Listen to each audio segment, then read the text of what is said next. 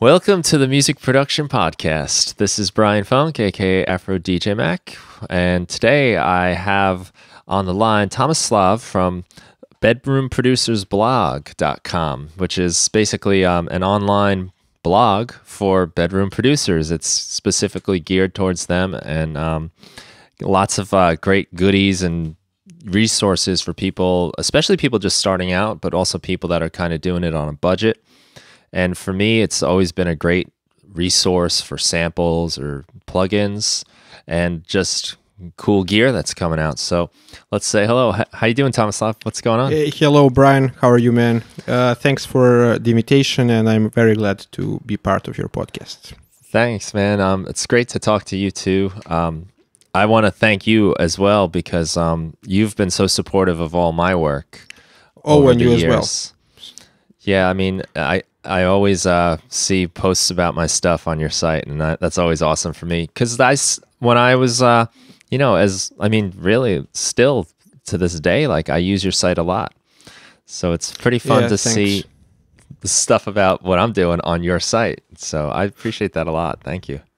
Yeah, and I would also like to congratulate you on hitting the 150 mark on your free series. I mean, I started following it from the beginning, I think, from the very first ones, and it's amazing to release more than 150 of them, and they're all great. So, congrats, man. Thanks. Great job. Yeah, well, I owe a little bit of that to you too, because we've collaborated a little bit. We did the Game Boy drums, and that was great. Yeah, the glitch Game Boy sounds too. I believe quite a few cool things, and you've got a great collection of free samples for people to download too.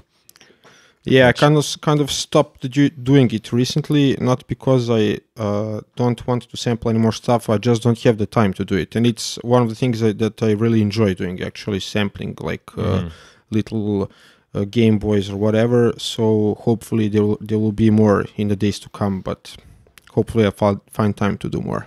Yeah, it's definitely pretty painstaking, I can tell you from experience. It takes quite a bit of time to make a sample pack, so yeah. Mm-hmm. Yeah, but it's fun.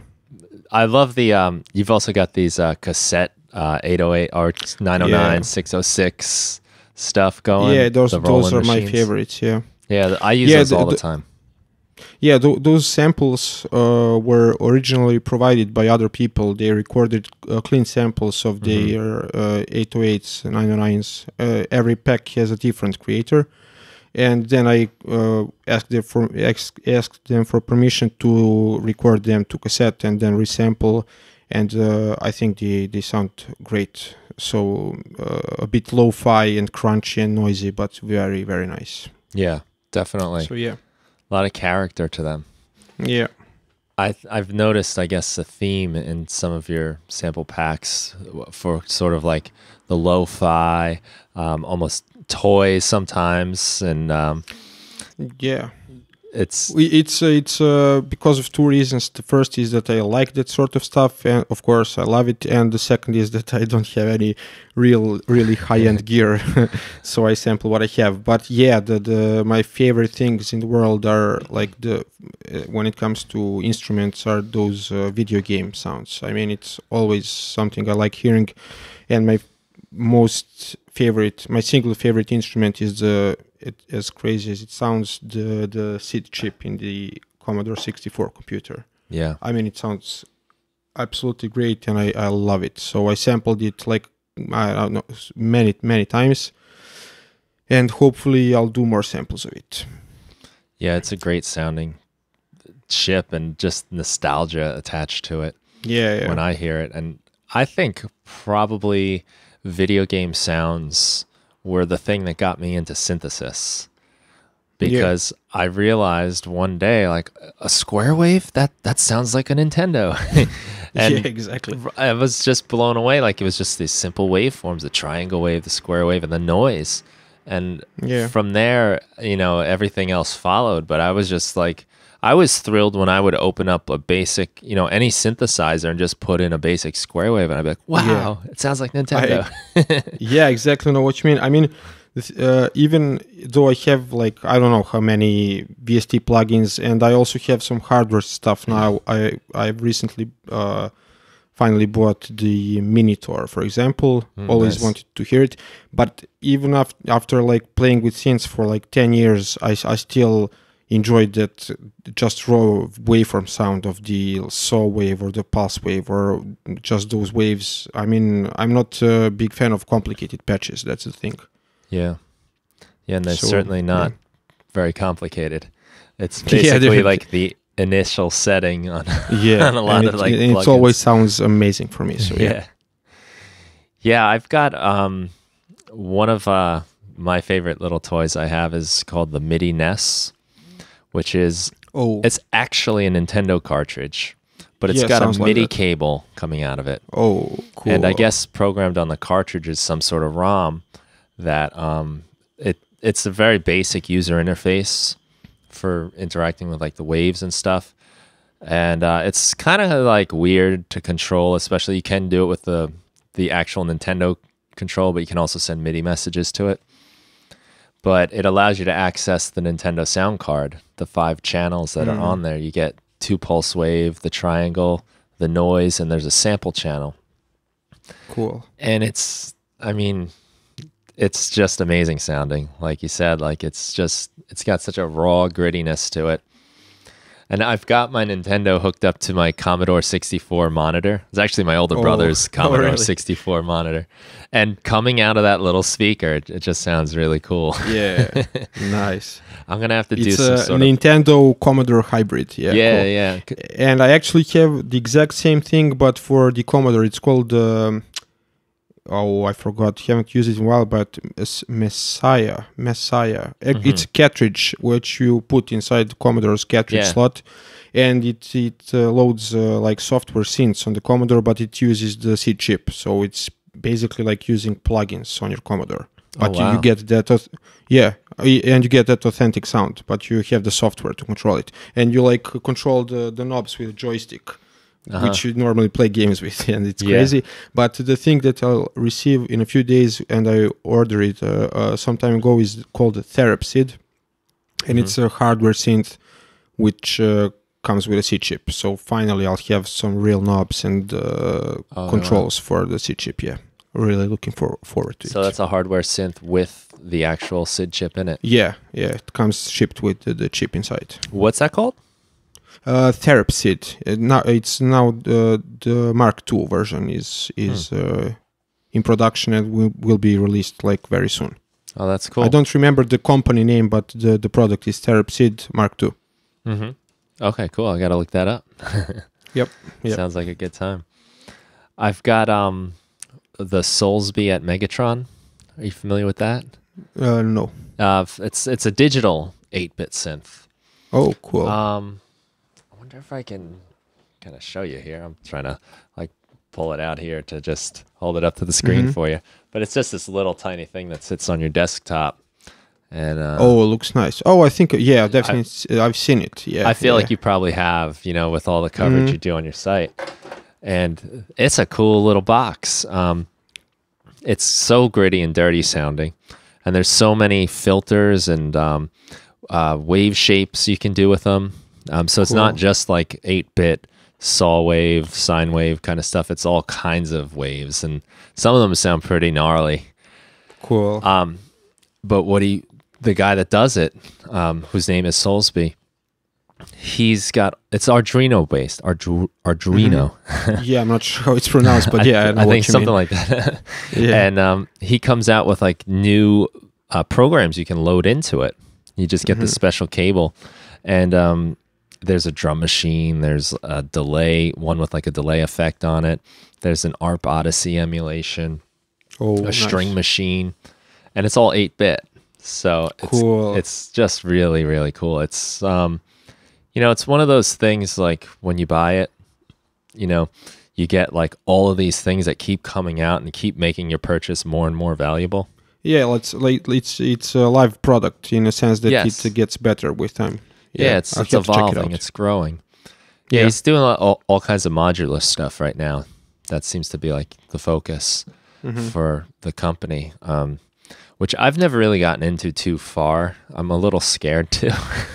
Yeah, but how do you control it with because when you showed it now it looked small and without too many knobs. So how would you control, for example, modular? Well, no, this doesn't. This one's not really for the modular. This just has MIDI in and MIDI out, and you just hook it up to your DAW or your keyboard. And how do you control the parameters? Do you have like a software panel or? No, it's all on board. Yeah, it's got 6 knobs up top, and you can, if you see on it, like they're labeled red on the top and green on the bottom. You push this little button here, and it turns. This button goes from red to green, and then the functionality of the knobs change, and that's kind of pretty much it. And these 2 knobs it's a very interesting layout where on one of these like white knobs, you turn it to the thing you want to control, and then you set the value with the other knob. Oh, nice. It's sort of like analog menu diving, I guess. Yeah. You know, it's nothing like, you know, some things you have where you got a menu dive. It's ridiculously annoying and not even fun, but this is really fun. Like you just kind of dial in what you want to control, and then you select the value. And that knob actually goes from red to green also. So there's really like a whole 2 layers to each knob. So it's pretty, you know, it's pretty easy to control, and there's a lot you can do with it. And each program you load onto it, the knobs totally change. So he puts out these overlays you can cut out and just lay on top of the thing. You print them out, you cut them right out, and just... Sweet. It's got all the like labeling for the stuff you need. Great product. Cool. I mean, that's you know, I fully endorse that. I love it. I've had so much fun with it. Nice. Good 8-bit stuff, you know. Yeah, always love it. I'll have to check it out. I mean, it sounds great, so I'll look into it for sure. Yeah, they're doing like a lot of modular stuff now with different. I don't even know. I mean, like I said, I've only kind of tinkered like once or twice with a modular set. And as cool as it is, I'm just scared that I'm going to put my life savings into it. Oh, man, I know what you mean. I was like a software guy for a very long time, and I bought a few synths occasionally, secondhand, like sometimes some older like vintage stuff that was cheap enough for me to buy, and sometimes I had newer synths, but I always like used them for a while. Sometimes I'd sample them and then I'd sell them away to like try new stuff and so on. And after my first trip to Super Booth in Berlin, you know, like the convention where there are so many vendors of synths, and after seeing so many people make music with those crazy little things, I mean, I'm officially like guest, like that's how do you say it? The gear acquisition syndrome. Yeah, gas for life. I mean, yeah. I think my room is going to be full of synths again. I mean, I have all 3 Volcas now. Not all 3 Volcas, but I have the keys, the sample, and the kick. And now I'll have the Terpsid and the Minitor, and I mean, it's more than you need to make music, but I mean, it's the way I'll make music from now on. So really looking forward to completing that setup. And I mean, after a while, after using so many plugins and having so much choice with anything you need, like you have any instrument you may need in virtual form, and any effect you may need, and everything, I realized that I was I mean, it's how do you say it, with so many options you actually lose options, because you think with stuff so much that you don't make music anymore. At least, I mean, there are people who do, but I get so carried away with the little knobs on everything, or which synth to use out of the 20 synths I have, that I've decided to go fully hardware and try to make everything that way from now, and I'll see how it works. Hopefully it will work. Yep, I can totally relate to that. And that seems to be a theme that comes up with almost everybody I talk to these days, is that when there's too many choices, because it was always the thing we wanted back in the old days, right? Where we wanted every sound possible, because then you can make any kind of song you want. And now I can finally see my creative vision. But you're so right that like all of that just kind of leads you to just tinkering around with things, loading up a new plugin, and then, oh, let's see what the effects are in it. And you're just exploring almost without really doing much. So yeah, the idea is to for me to make a small setup of like 6 instruments. For now, it's the Volcas and the Minitor and the Therapsid, and maybe I'll add another one, and that will be everything I'll use. I won't use anything except for that, and I'm planning to record it directly into the mixer, and maybe even do stereo summing analog in the mixer, not use the DAW at all. And maybe I'll do multi-track recording in the DAW and then mix it in the box. But either way, like no additional virtual instruments and stuff. And I'll see if that plan will work out. Make me more productive, maybe. Yeah, that sounds like a lot of fun. And it'll like force you to sort of live with how it happens in real life. Exactly. Where you get what you get, you know, especially if you sum it, you know, to stereo from the mixer. Yeah. Not sure how that will work out, but maybe it will be a good thing. I don't know. Yeah, you probably find yourself finding creative new solutions. Maybe I'll go full circle, you know, like now I'm thinking that this is the best idea ever, and then I'll be like, oh man, I need plugins, and then I'll go back to all the plugins that I always use. So yeah, who knows? You got to wonder if that's coming in this whole like community. Yeah. Because like right now we're definitely in this hardware boom where everything is coming out hardware, and it's very difficult not to just jump at every new thing that comes out. This new boxes and gears, and the Electron Digitac just came out, and that thing looks great, and the Peak by Novation, and you're just like, oh my god, like there's so much fun stuff. Yeah, we're being bombarded by great new instruments. Yeah, it's a little bit of a like golden age. Yeah. I wonder if in a couple of years we're gonna be like, but you know, all that's in my laptop. We'll be back. No, the 2010s will be the new 80s in 2030. Right. We're just in a big circle all the time. Yep. So you've been doing the Bedroom Producers blog since 2009, I read?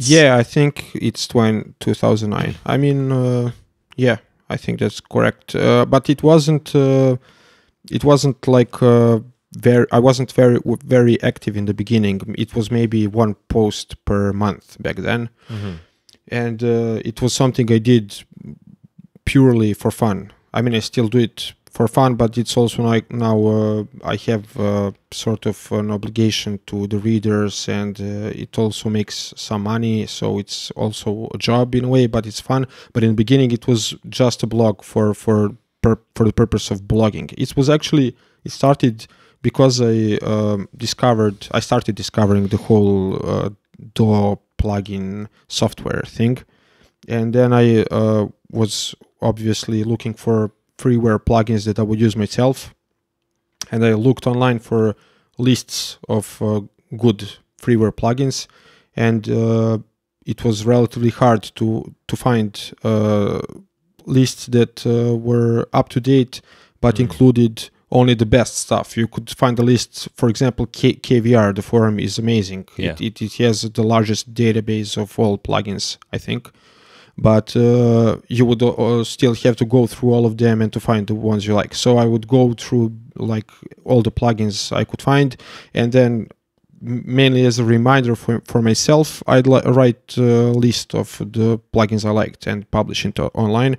And then after some time, those articles were started showing up on Google. So other people started coming, and then the whole blog thing became started to make sense, and so it grew on from there, and yeah, became.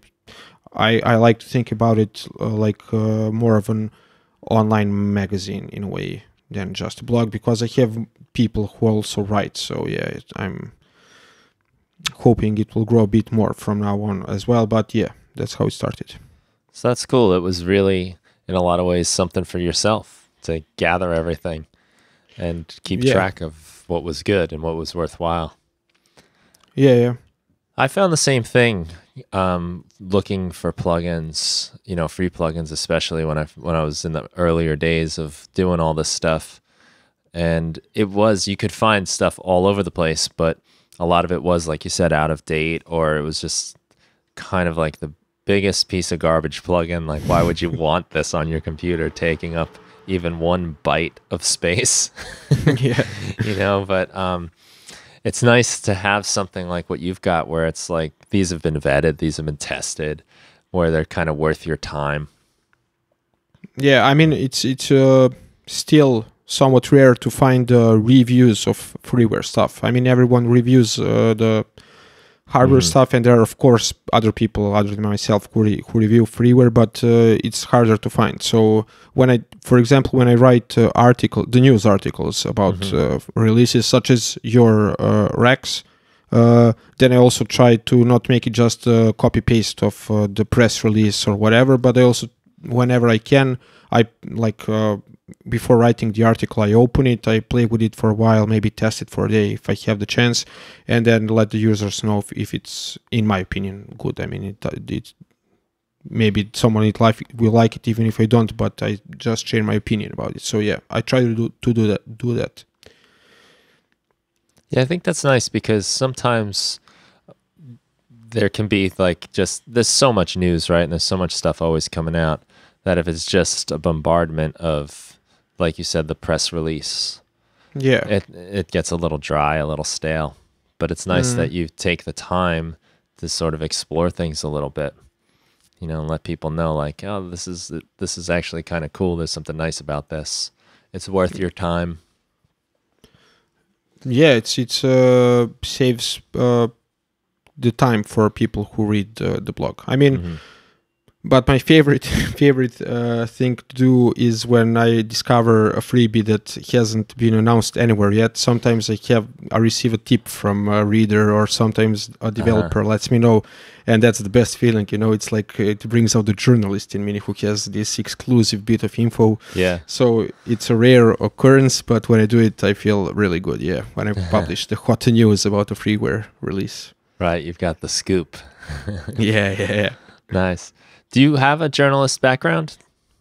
Well, my family on my dad's side, they're all journalists, and I mean, I'm not officially a journalist, but I mean, it's how do you say it? It's in my genes, I guess. I don't know. Ever since I was a little kid, I made with a friend. We made it was part of. We were doing it for fun, like making the little paper magazines for inventing news or whatever. And then at some point, I started learning a bit of stuff about web design, and it was I definitely had to make a blog, because I just wanted to write about stuff. And so yeah, one thing led to another, and here I am with a blog.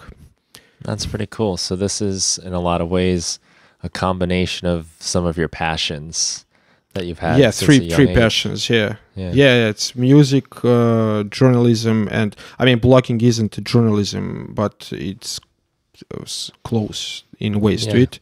And web design, it's also one thing that I really enjoy. So it's a combination of 3 things I like doing. I'm finding that it seems when that happens for people, it sort of becomes like the magic thing for them, where they sort of find their voice when and often it's a lot of things that they started out with as a little kid, like you said, like doing, little news articles with friends and stuff like that, magazines. I think it's cool, and you can often trace it back to the very early days. Yeah. Well, I mean, when you do something that you really like, I mean, there's an old saying. I'm not sure if I remember who said it, but when you're doing something you like, when you're working on something you like, it's not work in the sense that it's like tough work. So yeah, the only thing that I can't manage is time. I suck at organizing my day, and so I take on so many things I'd like to do that in the end there's a possibility of not actually doing anything. So one thing I really need to improve and do better is like making a plan for the week and then sticking to the plan, not doing anything else. So right. Because there are so many other things that you can do and that I'd like to do. You know, I also started making hardware video reviews of hardware stuff. It's something I really like because I'm also into videography. I mean, I'm a big movie fan, and so recording videos is also something that I always wanted to do. But in the end, my day consists of writing, recording videos, editing, answering emails, looking for new freeware stuff to write about, and then you can't possibly do it all. So yeah, I also have to limit the amount of stuff that I want to do. Yeah. Well, there are so many fun things to get involved with in the world today. For example, I literally have no idea how you've managed to make those 150 racks and still be you're an educator, right? You have like a full-time job, right? And you also run a website, and you also make commercial packs, not just the free ones. So hats off to you. I mean, I'm not sure how that works. It's funny that you say that because one of the things I wanted to ask you is how do you stay on top of your blog so much? I don't. I mean, you're very consistent though. I mean, you're always putting stuff out. I mean, I don't even know how often. It seems like at least a couple times a day.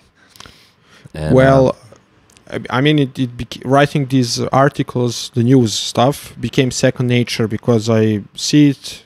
I see the plugin, I download it, I try it, I post about it. That's not a problem. But the one thing I haven't done in a while is make a list of cool plugins. Other than I'm not sure if you've seen those like top 50 or top 25 lists that I do in December. That cover like the whole year of freeware stuff. Those are cool. Those are great. But I haven't, for example, done a list of freeware chorus plugins. I don't know. It's on. I have a huge to-do list of stuff that I need to write, and I can't manage to do it because I'm blogging about the new stuff. You know. So that's the part that I want to go back to because it's how the blog actually started, and it's what people want to see the most. So yeah.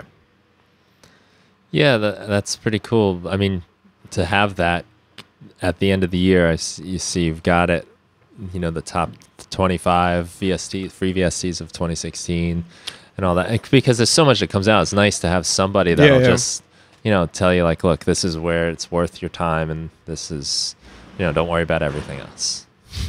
Yeah, those are great. The lists are cool. Yeah, I also enjoy making them because it's also, as I said before, it's helpful for me because I go through all the news articles I did once again. I check out the stuff, see what I liked, what I didn't, and then literally like download the stuff that I forgot to keep on my hard drive or whatever, and then I'm done with that year for you know the stuff I'd like to have. So yeah. It's useful. That's not you just going through 25 VSTs either. That's you sorting through probably everything, possibly hundreds, and just picking those best ones. So there's just quite a time commitment to that. Yep. I found, and I wonder how you handle this, because I have to imagine that your VST folders on your computer, when you open up whatever DAW you're using, I have to imagine that list runs pretty long. well, it definitely used to, but as I said, I'm trying to limit my options and to become more efficient. So it's actually very short now. I keep everything categorized. I have like a VST plugin folder on a separate drive. I don't use the C drive. I'm on Windows, so I have a separate drive for plugins, and then I have 3 folders like instruments, effects, and utilities. And then inside those folders, I have a folder for I don't know, EQs, compressors. Everything is categorized like that, and every folder contains a maximum of like 2 or 3 plugins. I Oh, mean, yeah? it's still a bunch of plugins when you look at it, but it used to be like 12 compressors, 15 EQs, but now it's much shorter. So the thing is, I tried to make it as like streamlined and efficient as possible, so that I can use the tools I need, and not be like tempted by a new plugin that I downloaded yesterday. So, let's see what this knob does and how does this sound. But because I'm making music at that moment and not like testing plugins, that's what I need to do. So Yeah. the idea is to make it like really efficient and use the tools that I know. Oh, that's pretty cool. Yeah, I'm being a gear acquisition syndrome victim. Victim, definitely. It was a learning experience for me to come to that conclusion that you don't need them all. You just need a few, and the music is the most important part of the process, not the processing plugins. Right. That's a great point about you're actually making music now, not testing plugins. Yeah. To differentiate those two activities, I think is important, because I know I tend to mix that all together. And I have an idea for music. They're like, ooh, let's see how this plugin sounds. And then there goes the idea half the time. Yeah. No, it works for some people. I mean, when you watch the future music masterclasses, or the videos where different artists show their workflows. Mm-hmm. I mean, there are people who don't have a problem with that. I mean, they use all sorts of stuff and make amazing music with it. But I'm the kind of person who gets so easily distracted by stuff that, as you said, there goes the idea. I start working on a track, I make a loop, and then I put like God knows how many synths or effects, and then I'm not making music anymore. I'm just tinkering with plugins. So, yeah. It reminds me sometimes. My father is a great collector of tools. Mm-hmm. and not from a perspective of like, this is an interesting tool from, 1912. It's just like he's just got lots of screwdrivers and saws and, he just got tons of the stuff. And he knows where everything is and what to do with it. But if I go down in that basement and I go looking for like a screwdriver or something, like the sheer enormity of the collection overwhelms everything. Endless choices. Yeah.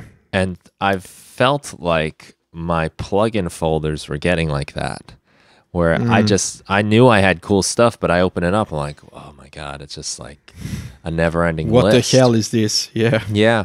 And I actually just got rid of them all at one point. Cool. A few years back. It was really like when I first was getting kind of settled that I was going to be using Ableton Live for a while.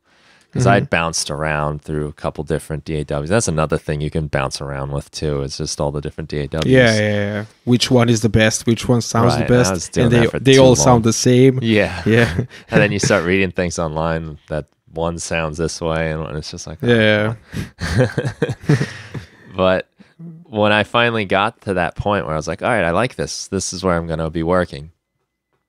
I decided to get rid of most of what I had as far as plugins go, because for one, I mean, in all honesty, a lot of them were obtained in nefarious ways, in the dark corners of the internet. Confession time. Yeah. I found that I guess I'm not the only one that does that, but it was most of them were from that, or they were just a lot of free stuff, and I was finding that. And I wanted to use live to play live, Ableton Live to play live. So I was getting the most crashes when I'd use third-party stuff, free stuff, and especially the cracked stuff. And then you're like, which one of these 50 plugins caused the crash? How, yeah. Yeah, and sometimes you know right away, but other times you got to really hunt it down. So I said, look, it was like a talk I'd have to myself, like intervention, like a drug addict or something, but the gear acquisition syndrome addict. Anonymous plugin owners. Yeah, right. I had to put myself through the 10-step program or the 12-step program, and I decided, look, this software, Ableton Live, has everything. It's got a version of everything, pretty much. You know, there's a handful of things, maybe like an auto tune or something it doesn't have. But I was like, you know, why don't I learn how to use these first? And that was a big move. I didn't realize how big at the time, but it allowed me to actually get to know a software, kind of like you would when I was younger. If I got some piece of gear, whatever it was a guitar, it was a 4-track tape recorder, like I bought that and I can't return it and I can't sell it on eBay because that doesn't exist yet. So I'm stuck with this thing and I'm gonna have to learn how to use it. I'm gonna have to learn how to like it. And now I think we don't have to learn to like things and learn how to use things. We can just kind of either get rid of it or delete it or but the truth is that one plugin or instrument or whatever that you know how to use is so much more powerful than having like 20 that you don't know how to use, because that one that is like your go-to tool is the one thing you need for. It's so true. And the thing you said about going to Ableton, I was actually tempted. I was obviously always tempted by Ableton Live, but I was tempted by going to Reason, to use Reason, because it's limited to internal like stuff, and now they've introduced VST plugin support. So Isn't no. that funny? Wouldn't that be funny if that new feature becomes turn off? No one made music with a Reason ever after that, because everyone's playing with plugins. It's just too much now. I've been Reason is definitely enticing for a lot of reasons. I'm pretty sure, didn't they do Ableton Link with it too now? Which was awesome, to see like the companies working together like that. But I wonder, like you said, that's really funny. But it does seem like, the people that I know that use it love it, and it's their thing. That virtual look to it, the kind of real world look is kind of cool.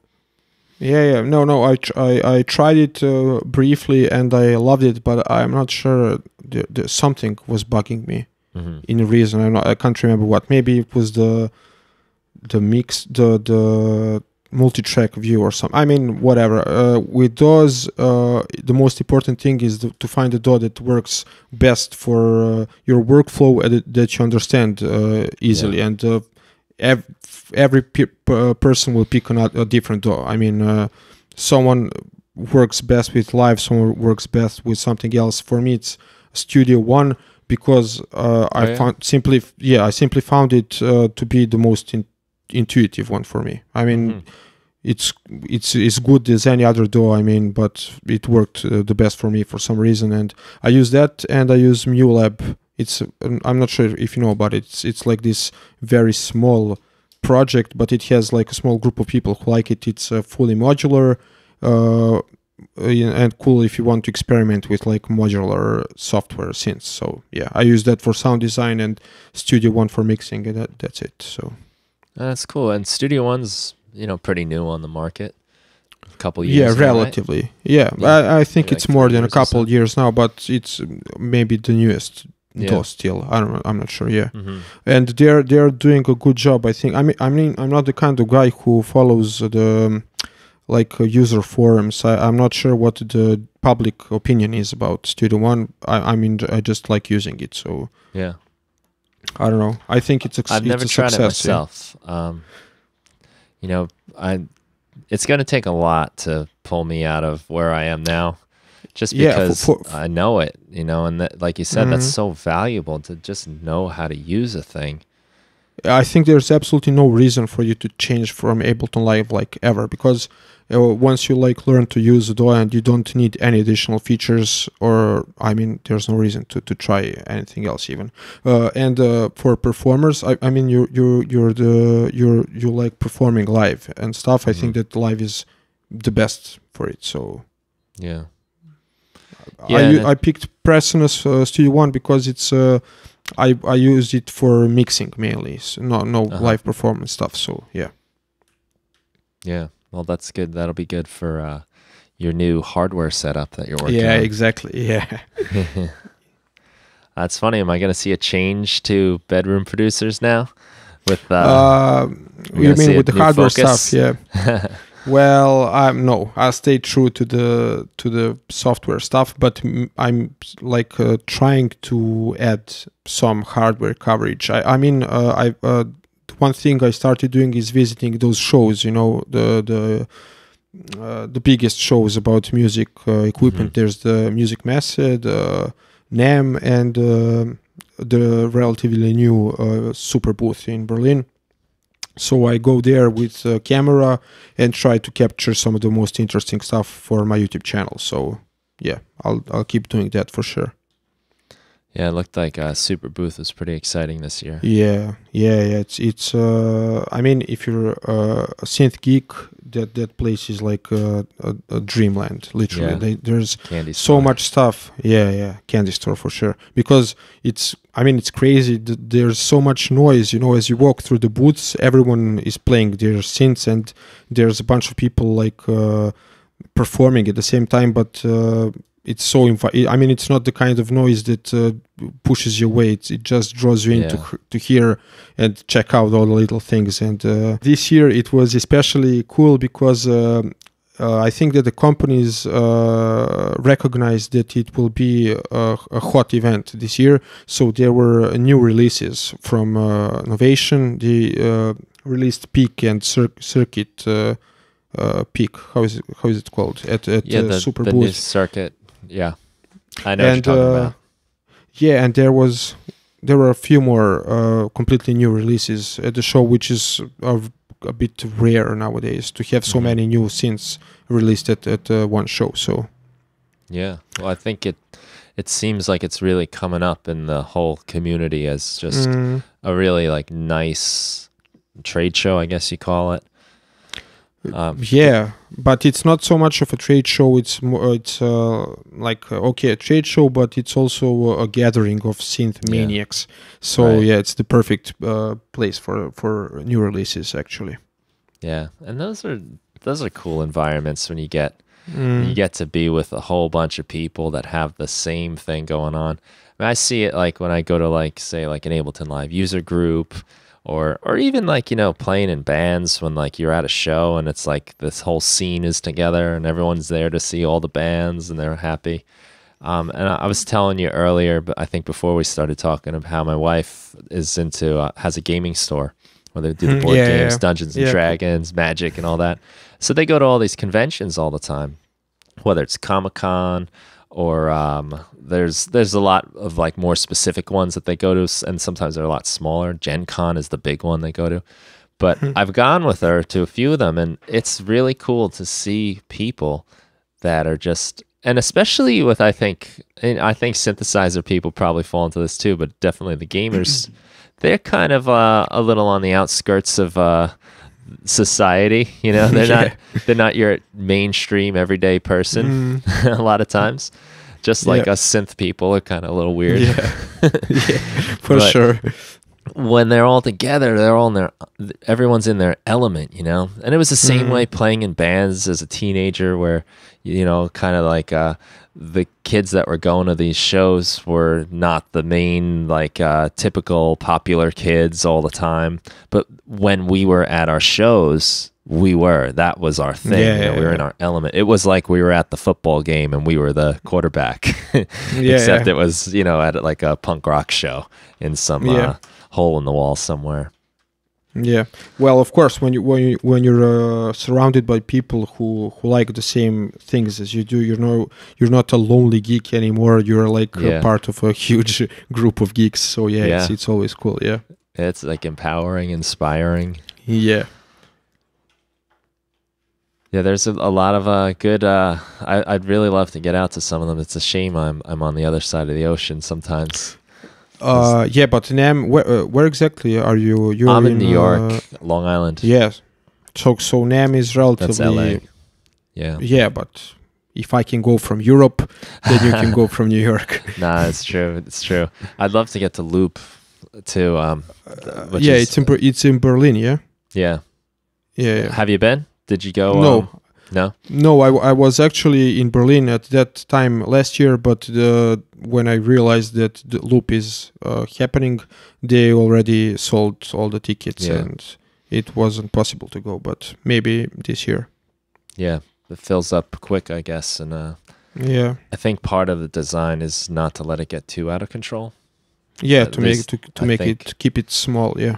Yeah, keep it kind of intimate, because I guess, especially if you've got like all these little workshops that work really nice in small groups. Mm-hmm. Yeah, as like a teacher myself, like it's a lot different working with a handful of people than 40. You know, where you're not working with individuals anymore. You're just a crowd of people. Whereas when it's 10 people, it's like, okay, hey, how you doing? I'm Brian. You know, and like you get to know people a little more. So that's a cool. That's one I'd like to get to. Yeah, We'll yeah. I always wondered how cool it would be to go to like a type of school that would teach you stuff about DAWs and Ableton. So I mean, and how do people? I mean, do kids go there because they? I mean, do they choose, or is it like you're no good for school? And so the parents send you there, or I mean, how is what's the profile of the kids going there? Do you have like, do you get super talented like young producers, or do you have like kids who aren't really interested and go there to just do something? Well, I think there might be a little bit of both, but yeah, I think with music anyway, it's the kind of thing where I think people have this thing in their head like you have to kind of like know it a little bit, or have maybe even you need a talent for it, which I kind of disagree with personally. But I think it's not so much like trying to think of something else like people might do. It's not as like something you randomly pick, I feel, because you sort of like kind of feel like I guess like if I give you a crayon and a piece of paper, you can call yourself an artist no matter how it looks. But if I give you a guitar, like you're not a musician until it sounds like music. Yeah. Does that make sense? Maybe you're a noise artist. Yeah, maybe. I don't know if that's a great comparison, but no, but I get what you mean. Yeah, I mean it's anyone can do it, but you need to have interest for it in order to do it, I think. Yeah, I think it's the kind of thing I hear people say a lot, like, oh, I have no musical talent. I hear people say things like that a lot. And I kind of like think that's funny to me, because I don't think I did until I started learning music. You know, I liked music growing up and, you know, listened to it and, you know, little things here and there, but like until I actually started playing it, you know, I had no idea what it was. I didn't know there were 4 beats in the bar and things like that. And you can't even like define musical talent, because how do you know that you have it or you don't before you try it? I mean, the easiest thing to do is to sing, and I sing terribly, but still I think I can make good music, you know. I mean, you have to try the whole process, and before you know if you're any good, and most importantly, if you find it fun, and if you think that you can express yourself through music. So yeah, I agree. And if you take something like being athletic, you know, if you're fairly athletic, you can do all right in just about any sport you get picked on in gym class to play. You'll be okay at it. You can run, you can catch things, you'll be all right. But music is it takes a little foundation building, I guess. Yeah, you have to love it in order to do it. You got to get through that kind of suffering, hard part where everything sounds terrible. Your fingers hurt and your hands hurt because they're not used to it. So I think like there are definitely kids that like don't have the interest in school but have the interest in music, and that's what they want to do. And a lot of times those kids are like, you know, you really see like a side of them you didn't know existed, where they're hungry for it. They're hungry for the music. Yeah. And it's easy, like if you're there, like me, if I'm their English teacher and they're not doing well in English class, it's easy to like think in your head, this kid's lazy. this kid doesn't he has no initiative, no motivation. Well, maybe just in that one thing that he doesn't care about. But when you find the thing that the kid cares about, you know, it's sometimes surprises you. Yeah. For me, that's sorry, but sorry. I just want to check if I got it wrong. So you teach Ableton Live, and you also are an English teacher, right? Or am I completely confused here? Yeah, no, I high school English is like the real job. You know, that's where I'm a grown up. Cool. And you also teach Ableton Live to your students, Yeah, I have a small group that I do that with after school, and then I've got I do it with Berkeley online, and then I've done lessons. I haven't been doing too many lessons lately, just because time is hard to find for that.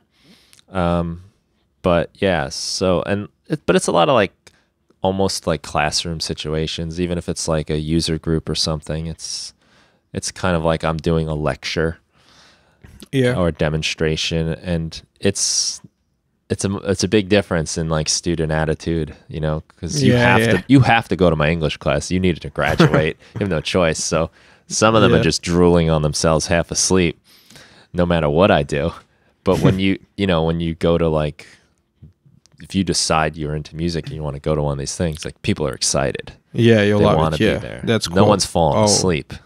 Yeah, sounds like a great class. I didn't ever go to such a class, but I'd love to. No, another thing that's so cool about these classes, I mean, I'm not talking from experience because I never tried it, but I think that it's so much better to learn things. I mean, okay, it's great to learn things from the thousands of tutorials out there on YouTube. I mean, we're blessed to live in an age when you can literally like type into Google something you want to learn and then learn it. But I think that going through a class, for example, having you as the teacher for Ableton Live, that you learn it so much, I think, faster, and I'm imagining that it's a much better way to do it. I don't know. I mean, I'd have to try it to know, but I think that it's a really cool way to learn stuff. It is. It's still far superior than YouTube. And don't get me wrong. I mean, most of what I learned, I got off YouTube. And I mean, even just recently, I'm like so proud of myself for this. I fixed the gas tank on my lawnmower. Oh, and that was through YouTube. Yeah, it was leaking one day. It was just like dripping. And I was like, oh, great. I don't know how to fix motors. You know? I'm not a mechanic by any means. Like, but I got on YouTube. I figured it out, ordered the part on eBay, and saved myself probably $200 on a new lawnmower. Oh, but cool. If I had someone with me that knew how to do it, you know, we could have just talked. I could ask questions, but instead I'm sifting through a large selection of videos, searching for the best tutorial. And it's always the best when you find the best tutorial and it's like an 8-year-old kid who's killing it, and you're learning from him. You're like, thanks, little buddy. Yeah, it was a young guy. I don't know how old he was, but he was definitely young doing the lawnmower, and I was like, huh, all right, you know, you can learn from everybody. Cool. But there's some, like I said, if I was with, like, say, a mechanic or some kind of repairman that knows what he's doing, it would have been a lot quicker and a lot smoother. Yeah. You know, it's definitely, there's something to that. Yeah. But you're right. I mean, it's an amazing time. If you want to learn how to do something, it's a few searches and clicks away. Yeah. I mean, of course, there are thousands of tutorials that are so close to you, so you have to still go through all of them to find the info you need. But yeah, we couldn't definitely do that like 20 years ago. You'd have to buy magazines or books, or go to a studio to be taught by someone. And this is crazy, the amount of information that we have for free nowadays. So yeah, I'm finding a lot of like really nice stuff happening lately where people are not, it's not even just like how to use the compressor, but it's more like a process, creative process, like theory, philosophy, and workflow stuff that I find really useful. like people just explaining what they're doing. I'm a big fan of the fact TVs against the clock. Have you seen these? It's when you where you have like 10 minutes to make yeah. And you get to watch there was people. this guy who killed it. I'm not I don't know his name, but he was a trap producer, and it was amazing.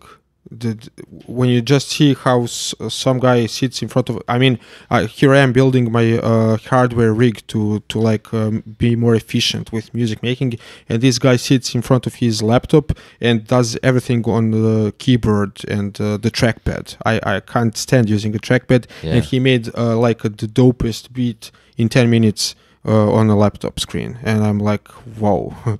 So you see all sorts of workflows from other people, and you know that it wouldn't all work for you, but it's inspiring to know that we're all different and we can make great stuff with different workflows. So, and you also get inspired to do your own thing. So and it can be done. It's and some of the people will like talk you through what they're doing a little bit. I like that a lot. But I think part of it is that imposed deadline, the 10 minutes. I've been lightly experimenting with some live streaming, and I was making a sound pack. I forget which one I was doing, but I've kind of decided like now when I do my sound packs, I think I'm going to do them live because the editing of the videos is, it's just another step that gets in my way if I want to be productive. But at the very do you live stream? Sorry, do you live stream on YouTube or something like Twitch or? I've only done YouTube. I have to check it out once. I'm talking a handful of times right now. I'm new to it. I'm just trying to get into it. But I know like you can do it through Facebook, Twitch. I'll experiment with Facebook. I did a live stream with Ask.audio. Oh, cool. They do like these masterclass things for their like academy with all the tutorials, and that was a lot of fun. And it was on Facebook, and like when I was done, it said it had all these views, which I think really referred mostly to how many people looked at it, not necessarily watched it for the hour or two that I was doing it, but still like Facebook's got that great engagement where it just pops right up. But what I was going to say about the live stream thing was after I made this collection of sounds, it was the waterfall sounds I did, the 150. After I finished that, I only had about like 10 minutes before I had to leave the house. So I'd been on there for like almost an hour, and someone wrote in, okay, now you got to make a track with that. And I was like, no, I can't do that. But then I was like, why not? Let's try. And the pressure, for one, like people were watching, and I couldn't like delete this. I mean, there weren't a ton of people, but there were enough, and I couldn't delete it. And I also knew I had to be out of here in a few minutes, but it made me just say, okay, that's a cool beat. Cool. All right. That's a cool bass line. Cool. And just move on. Don't look back. Just go forward. And I think that's one of the things we have trouble that we're kind of talking about today is that when you start analyzing everything, let's turn this knob. Let's try a different chorus plugin. I got 17. Let's see how they all sound. Then like and then go through all the presets. What you're saying reminded me about two things, but I forgot one of them. But one of them is that the guy from YouTube, he's called Andrew Huang. Or Huang, and he did exactly. I mean, he does what you said just now. He literally released a bunch of tracks, obviously he put some time into them, and they sound cool. But he doesn't take like ages to do it. He makes an album in like a week or something. I'm not sure, and I think that's the best way to do it. And the other thing was that I wanted to say that is that. What we are doing now, because we have all these options and all this gear inside our homes, is something that was previously handled by like a team of people. You had the like composers, or you had the band, the mixing engineer, the mastering engineer, and a bunch of other people who worked on a project. And nowadays we are doing it. I mean, us bedroom producers, we do all of it by ourselves, and then it's so easy to get distracted by those parts of the process that aren't the most creative. I mean, the part where you make the music is the most important, and then you should, at least from my experience, try to spend at the least time possible on doing the mixing and mastering, if you're not doing like a commercial release or whatever. I mean, if you're just making music, then make music, you know. Yeah, I was talking to a buddy of mine the other night about this, where, you know, say you're like recording your guitar or something.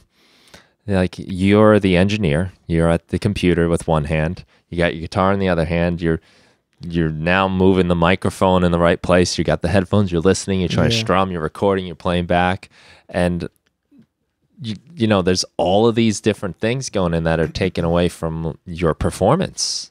Like, because what about the performance? That's kind of important too.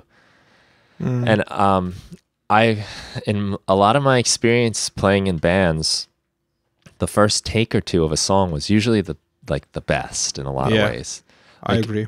We would capture the energy of the song. There was like a passion behind it or something, where it was inspired, we were excited, yay. But then when you go back to take 10 and you're like, all right, we slowed down a little bit, we got to get that right this time. And like, the performance just isn't there. It might even be played better, but it's like, yeah, but I love the way the first one sounds. We sound like all pumped and psyched about it. Yeah. So that's where the experienced engineer comes in and tells you record this like again and again. But when you do it all by yourself, then it's so easy to become like tired of it. So one thing I watched was, I mean, obviously one of the biggest rock hits ever is "Smells Like Teen Spirit" by Nirvana, and I watched there's a master class by Butch, how do you say it, Butchwig or Butchwig, the producer. Butchwig, who talks about how they recorded it in his studio.